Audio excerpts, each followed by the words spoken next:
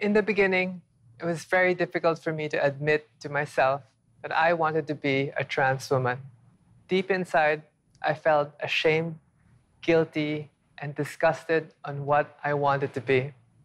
Being trans inside is a very difficult place to be because your mind is divided into behaving how society sees you and how you want to behave. It contradicts and it's a very heavy feeling. It weighs down on your confidence and impacts everything from your profession, your relationships, and even your personal life. When you start doubting yourself because you want to be something else that you're not, it puts a heavy load on your confidence and your personality. I always made sure when I was younger to get into all the most masculine sports and do all the most dangerous things to help hide and shield my true identity.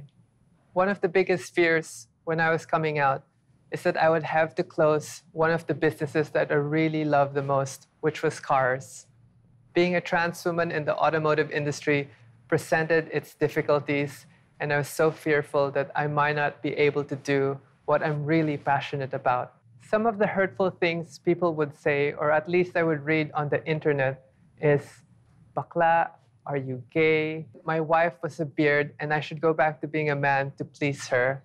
But when the people I loved the most supported me and showed me what it is to be truly unconditionally loved, I began to gain confidence in myself.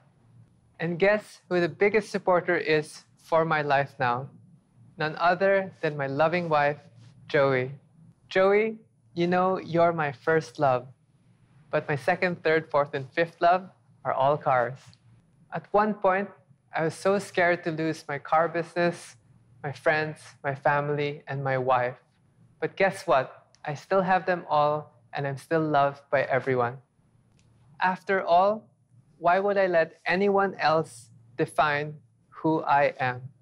No matter what anyone else has to say, at the end of the day, no one can stop me from being who I truly am. And neither should you. The truth is, many people who go through similar challenges as I went through lose everything.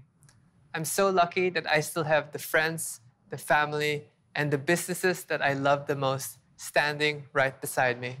I am strong, I am brave, I am inspiring.